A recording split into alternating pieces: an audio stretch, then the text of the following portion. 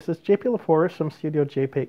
In this video, I'm going to be presenting this new hydroponic system that I just got, and it's from Project Succeed, which is one of the many wonderful projects by Enactus Memorial. And what Project Succeed did is they teamed up with the engineering team of their university, and they designed this system which is made from recyclable materials, and it's to help grow hydroponic food. The main target they have is for regions such as mine where it's very difficult to get fresh vegetables and herbs and all the delicious nutrients during the winter. So this is really perfect for me. While the supermarkets do have a decent variety, let's say, there's still quite a lot of delicious things we can't get for most of the year. So this is going to be really awesome. And they're going to be also targeting places either islands or places way up north in Canada where they can only get food certain times of the year, or they might get one food shipment every 2, 3, 4 months, something like that. And they have to make sure that they can survive in between. So that's going to be perfect for those communities also. So the hydroponic system itself, it's a drip system. And basically it's a tote like you would find in pretty much any hardware store, and then a series of pipes. The lamp that my kit came with was the T5HO lamp, which from what I read is really good, high quality lamp. Doesn't generate too much heat, and I'm really looking forward to trying this out. And I'll be doing more reviews and updates and all that as we go along, and I can confirm if how everything works. Inside the kit itself, there came a lot of things. So we have some rock wool here to get us started. So that's what we're going to plant the seedlings in. And then, very important for hydroponics, you have the Flora Series Performance Pack. So this is the nutrients that you're going to feed your plants with. And it seems like a very complete system. It comes with a pH tester and all sorts of other goodies to help with the growing. And this kit only came with 1 pack of lettuce, but there's plenty of seeds available locally, thankfully. And then you have a timer here, which is very important for running your pumps.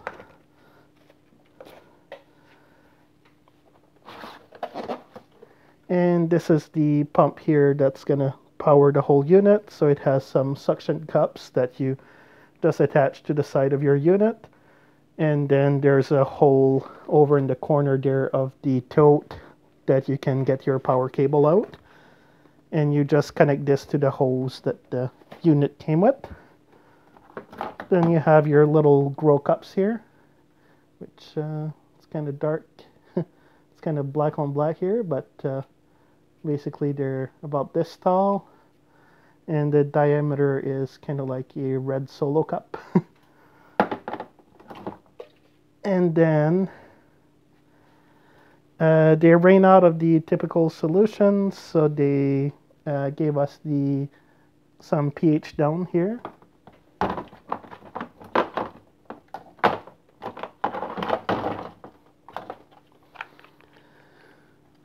And then they gave us some pH up solution too. So basically you just test the solution in the water to make sure that your pH level is correct. And if it's too high or too low, you use the pH up and pH down to balance it out. So that's good. So that's the product that came with the kit. I'd say it's a very good kit. And from what I've been reading lately, it seems to cover almost everything you need, but there are a couple of extras that you will most likely need as you get this thing set up. So the first extra you're probably going to need is something to grow your seedlings in. You can get a kit like this. So this is to grow 36 different things, which is more than enough because the kit we have came with 12 slots. So you could use this multiple times, no problem. And this is the very basic level. It's probably better if you have its own if you have natural light to grow it with.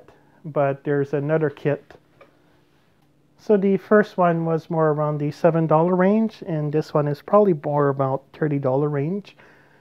And it has a groove on top that you can put the light directly on it. Or most likely I'll be using a stand and not using the groove here. But it does have holes here for the venting of the humidity, and it does help keep the humidity and temperature inside the dome. So that's recommended to help it grow faster. So you're going to use this part just when you have the seed, so the first 1 to 3 weeks about, and then you're going to transfer it to the hydroponic system. Next thing up is you're probably going to need seeds, so we're going to try with some parsley, kale, tomatoes, or the little kind of like a cherry tomato one, and then mini bell peppers, spinach, oregano, thyme, basil, mint, spearmint, and then Italian lettuce. So that's going to be a great starter kit. So I think there's 11 types of seeds, so there's one type that will double up to do our system, and I think it's going to give us a good experience with different types of things you can grow. And the last thing is a light stand. So this is the Jumpstart light stand. It's basically just to hold the fluorescent light that I showed earlier, the T5HO. And so these are the extras that in totals with the seeds, the dome, and the thing to hold it.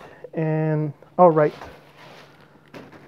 there is also some clay pellets which are recommended. These ones we got at $2 per bag, so that's really good too. And basically the